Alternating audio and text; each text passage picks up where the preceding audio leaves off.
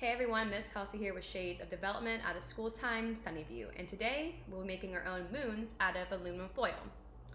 Now this is a little bit of a longer step process to make this happen, but the outcome is pretty neat.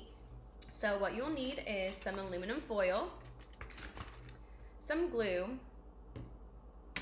scissors, and black construction paper.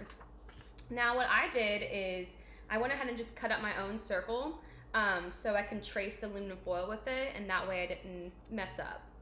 So what you're gonna do is you're gonna rip off a sheet of aluminum foil, use your circle to trace, and then cut out your moon, and it should kind of look like this.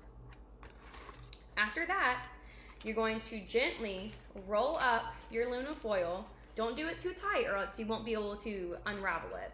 So you're gonna gently fold it and then unfold it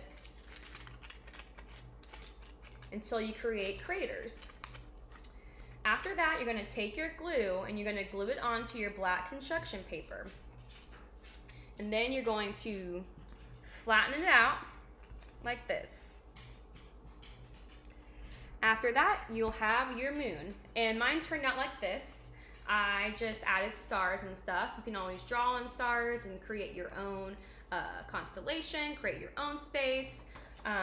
But I think it's a great idea that, you know, we use aluminum foil because aluminum foil is super shiny, just like the moon. The moon allows us to have light at night.